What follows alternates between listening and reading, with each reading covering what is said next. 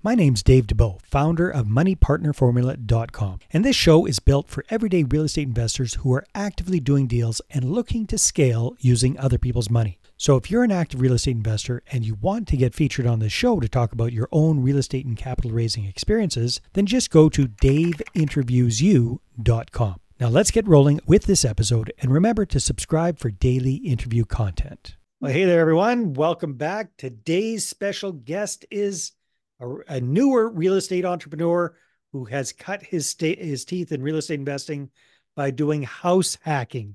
He's also a private money lender for some other real estate investors who are doing a few different flips and things like that. So please help me welcome Mr. Theo Kim, zooming in from beautiful Florida. How are you doing today, Theo? Good. How are you, David? I am fantastic. Welcome to the show. So tell us a little bit about what sparked your interest in real estate investing in the first place. Uh, it's like most people, they're just tired of their 9 to 5 job. So like I was working at the theme parks here in Florida and I was just like really burnt out. And I'm Working at just like, that sounds like a fun job, man. I guess it's not as fun yeah. as it sounds. Well, No, just out of curiosity, what were you doing? it's definitely fun.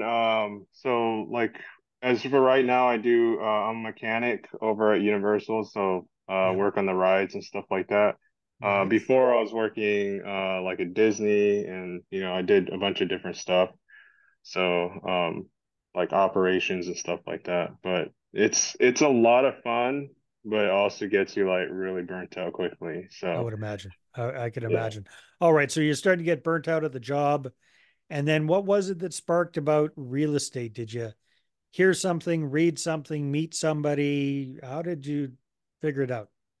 Yeah, I was talking to some coworkers, and there's a couple of them that were into finance, and so I started reading like Rich Dad Poor Dad, and that kind of like just made a mental mind change for me. Big one. Yep, I started going to real estate seminars and stuff like that, just learning about everything finance. I was always interested in it, like I took economics in college and stuff like that, Hmm. but nothing was applicable until Yeah, it's until I all got kind of theoretical, right? It's yeah. out there for Hmm. companies and corporations and countries and things like that, but how it Yeah. applies to us as individuals is different. Very cool. Yeah. Yeah. Okay, so you got the spark, you started studying, and then what led you to take action and what was like walk me through that deal. Um, I guess the first thing was I started getting a job as a mechanic, and so I started making a lot more money than I was before. And so I told my wife, hey, instead of having spending inflation, let's just save more money. So we actually moved from a one-bedroom apartment and moved into an RV. Wow. And from there, we're able to save That's even a more money. very understanding wife, my friend. I tell you what. He was big That's, into tiny homes. So I'm like, hey, an RV is basically a tiny home, and we love camping and stuff like that. So it worked hey out. babe, I got you a tiny home on wheels. Yeah. Oh, nice. So, Okay. no, she's pretty great. That's We're awesome. we're both simple people, and so we saved up a lot of money. COVID hit right around that time. It was in 2019-ish, Yeah. and we took that money and I actually invested in the stock market during that crash, and it recovered rather quickly. And so with that money, it provided a huge return, and I was able to spend it on our first house, which I was focused on renting out the rooms, Okay. uh, and uh, and then we decided to move in one of the rooms. So that was my first property. Very, very interesting. All right. So how long did you guys live in the RV for? About 2 years. Wow. Okay. And how much were you able to save up over that time frame? Was it both of you working and saving up at the same time? Yeah. Hmm. Nice. Smart. And then I'm impressed that you didn't get that stock market bug and keep trying to replicate what you did in the stock market with that Yeah. profit that you made. What gave you the discipline to decide to get out of that and get into real estate? Um, I've always been slightly in the stock market. and I Okay. still like I still keep my finger on it, but Mhm. like I knew that it was like a black swan event, whereas like a once in a lifetime deal with COVID. Yeah. So I knew that wasn't going to happen every day. So that's mainly why. Okay. All right. Well, hey, hats off to you, my friend, because a lot of people they make a big win like that. It's kind of like gambling, although Yeah, you did a lot smarter definitely. than gamblers do, but it's a little bit like that. You get hooked. It could be Hmm. very easy to get hooked. So I'm impressed that you were disciplined enough to understand that that was more of a one-off thing and it wasn't easily replicatable, and take that money and purchase a property. All right. So describe that house that you guys bought. Like how much was it? How much did you put down for down payment? How many rooms? Just kind of walk me through the big picture of the deal, if you don't mind, Theo.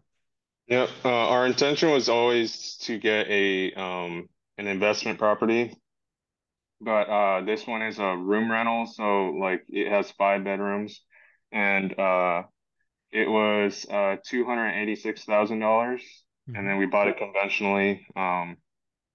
We put I believe back then it was 10% down. Okay. So yeah, Good. we And got I a hope you were able to get it when interest rates were still pretty low. yeah 2.9%. Oh, yeah, that's sweet. That's sweet. Yeah. And hopefully that got locked in for a while. Okay, so Yeah. was it a single family home originally, or had it Yep. already been getting rented out by the room? No, it's a single family home. Okay. And so did you guys bought it and then did you move in right away, or did you rent out rooms and stay in the RV for a while, or how did that work? We stayed in the RV for a little bit, and then we decided it was cheaper to actually move in ourselves. We just the RV was kind of, since it was a cheap RV, it was kind of falling apart a little bit. So I remember years ago spending a couple of months in an RV kind of touring around uh, mm, when I was moving somewhere, and it was an old crappy thing. And my God, it seemed good. It seemed like a really good idea, but there's nothing cheap about an old crappy RV. That's yeah. between gas and repairs and breakdowns. It could be a Yeah. nightmare. Yeah. Okay. I get it. So how many of the rooms had you rented out to other people before you moved in? Uh, I kind of forget, but it was somewhere around like two or three. But we Yeah. basically we filled it up pretty quickly. Yeah. So I'm very curious, Theo. It's you and your wife. You're in one of the rooms. I'm assuming you don't Yeah. have kids yet. No. Okay, that thank God. So you're Yeah. the two of you in one of the rooms, and you've got four tenants in the other four rooms. Is that correct? Yeah. Okay. And how long you been doing that for? A couple of years now? It's been about 3 years now. That was Oh, quite a in while. late. It was, yeah, that was in 2020. So So I'm just remembering back to my roommate days, my friend, and there were always a few challenges that came up. And I just have one roommate, for crying out loud. yeah. How do you guys manage it with four strangers living in your house? I kind of built like a process and a system, and then we kind of learn over time. We we do like a background check. We do like a little interview in the beginning. So I always tend to pick people who are like kind of introverted like myself, which I'm really introverted. So like if I see that they have like a kind of a calm demeanor, I kind of judge them based off of that. And then it's been working out. Like all of my roommates have been really, really great. They just keep to Nice. themselves. I make it clear with them that, it's a workers person's house. So like we're just super tired of working each day. We come home to just recover. I like playing video games, watching TV and that sort of thing, and then we just go out and work again. So So you want other everyone people who's that are doing the same thing, basically. yeah. Yeah. Cool. Is there any commonality besides being introverted amongst your tenants? Are they mostly male, or is it mixed male and female It's professions? mixed. Yeah. Over here we tend to get people who are like from the theme parks. Um, they don't. they don't really make too much to like actually get like a one bedroom apartment. So the value that I'm kind of providing is I get a room in a house, so you have a house experience, and then you're able to pay, half of what you would in a one bedroom. Yeah. So Yeah, it's huge, huge savings for yeah. them. Really is a win-win. How do you coordinate things with bathrooms and kitchens and cleanup? We have a house cleaner who comes twice a month, so that Okay. helps a little bit. And then we kind of divvy up, label everything. Like we have a lot of cabinets, so each cabinet we kind of mark it for each person. Um, and yeah, One fridge, two fridges. How many fridges you got? just one fridge. It's a decent Okay. sized fridge, but it's just one. Yeah. Now, do Most most of of the us, people there, or do most of the people there cook for themselves, or kind of order in or eat out, or doesn't sound like a yeah, a lot of lot of cooking's happening? us, no, not too much. I think just one person will cook once in a while, and then that's it. Most of us use the microwave. So, Okay, that simplifies things a lot. How many yeah. bathrooms have you got? Four bathrooms. Oh, lots then. Okay, Yeah. that's good. So each person has a private bathroom except for two of the rooms. And they give them a little bit of a break on the rent because they don't have their own bathroom. Yeah. Yep. Okay, very cool. So if you don't mind sharing, what's the average that you're charging? Well, what are you charging for a room with an ensuite versus Mhm. a room that doesn't have its own bathroom? So yeah, the highest one is the master bedroom. It's really, really big and nice. It has like a giant walk-in closet, a whole bathtub and shower room and all that stuff. So it's like living in an apartment almost by yourself. And that one we charge roughly around like 950. Mhm. And then And that's not the one you and your wife are staying in. no. Oh, good Uh, discipline, you guys. That's amazing. yeah. Okay. Yeah. And then the one that has a shared bathroom is around like 750. It used to be 650 back in the day in 2019, but kind of raised it a little bit. Yeah. Cool. So Theo, what it sounds like this property is probably cash flowing pretty nicely for you.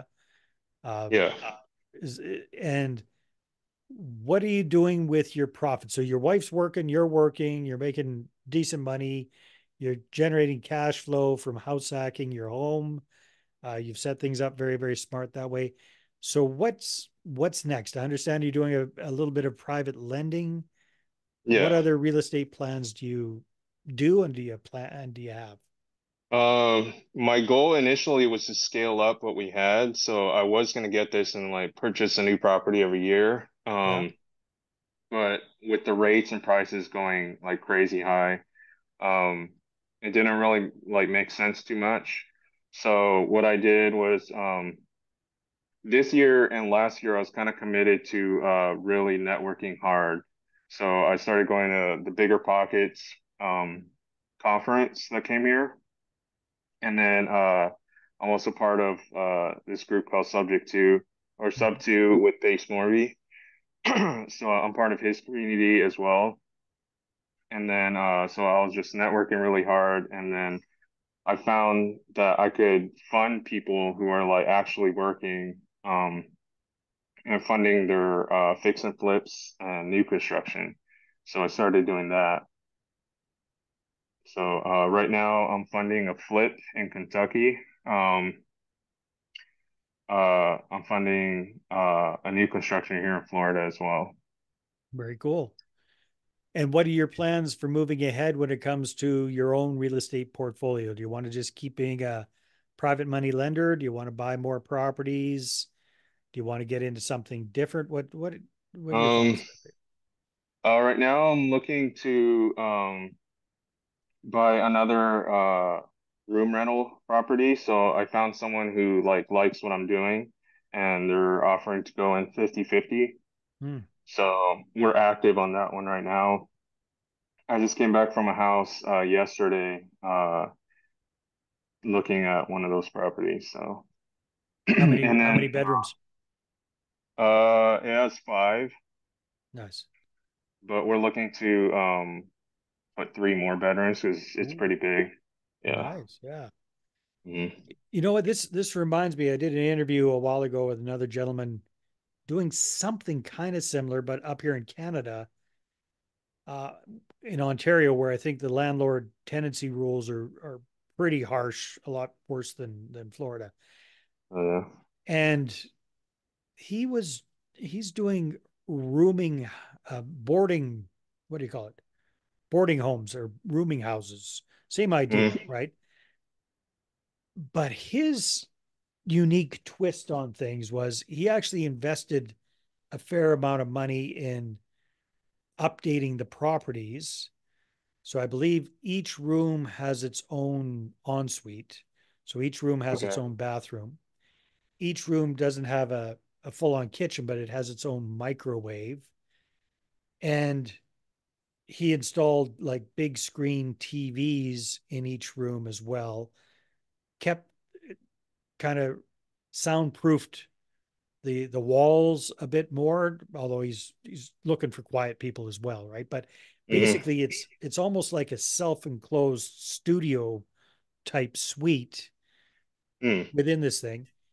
And by doing that, let me see if I can remember this correctly. By doing that and having it as a like a rooming house category, he wasn't under the same rules as the landlord tenancy. He was able to charge much higher than normal rent for these rooms because his whole thing was he offered people the opportunity to rent without having to go through credit checks and this and that and the other thing. Hmm. Because of the rules and regulations, if they kick up a storm or cause a trouble, he can actually kick them out with 1 day's notice kind of thing instead of 30 days and all that kind of thing. So are you aware Hmm. of any of the rules and regulations that might be different for you having like a rooming situation versus a normal tenancy? Um, from what I've seen, it looks like it's a lot more lenient when it comes to rooms. Yeah. I believe there's less than a 2 week notice. If I mean, don't quote me on this, like I'm Yeah. not 100%, but last I checked, it was something like that. And then so our contracts obviously reflect what's allowed on that. And I'm not sure what the main differences are for people who rent out the whole house, but I do believe there's a little bit of a difference, especially if their contract is like 6 months to a year. Yeah. Yeah. Well, he definitely, well, I think his was like a weekly, a week to week type thing or something like that. Okay. Yeah. Very, very cool. Very interesting. So you're planning on doing more of these. If you could Yeah. wave the realistic magic wand, are you going to stick to this niche or are you going to expand into other things? What are your thoughts, Theo? I'm probably gonna. I found a lot of value in this niche, and I feel like I understand it. But I also want to get into new construction as well. So, part of my funding, I got to see kind of a flip side by side with new construction, and I really like how new construction, even though people kind of think there's like less risk or there's more risk with new construction, it's kind of like less drama in a way. So I kind of like that, and so I am looking to like maybe shift towards partnering when it comes to new construction, um, instead of just lending. Mhm. So Nice.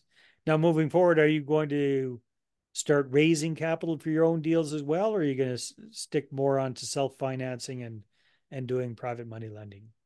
a little bit of both, Yeah, I think. Yeah, very, very cool. Awesome, Theo. yeah. Well, this has been a lot of fun. Thank you very much for sharing your experience and your insights. And I love what you and your wife have done so far. I absolutely respect the level of self-discipline that you guys have, the ability to delay gratification, the fact that you know that you can create more profit from renting out the master suite to somebody else versus you guys living a little bit more comfortable lifestyle. Yeah. It's very, very impressive. So my hats off to you guys. And I think you're going to have great success if you stay on this path. Yeah, thank you. Now, if people Yeah, want to it's connect with you and reach out, what should they do, Theo? um like a Like contact if you me. could only pick one way for people to connect with you, what's the best way for them to do that? Uh Social media? yeah, probably social media, Facebook, Instagram. Okay. And they So just look for what? Theo Kim? they can look for Theodore Kim on Facebook. On Instagram, it'll be Crew Night, CRUEKNIGHT, Very and good. just hit me up there. Sounds good. Well, keep up the good work. Yep, thank you. Yeah, it All was right, nice everybody. talking to you. It was nice talking to you as well. All right, everybody, take care, and we'll see you on the next episode. Hey there, I really hope you enjoyed that episode. And as always, if you want to listen to more daily interview content, make sure you subscribe. And if you're an active real estate investor and you're doing deals and you'd like to get featured on this show, then just head over to daveinterviewyou.com. Now, at moneypartnerformula.com, we help real estate investors to create a process for predictably getting capital so they can do more deals without relying on hard money lenders or the banks.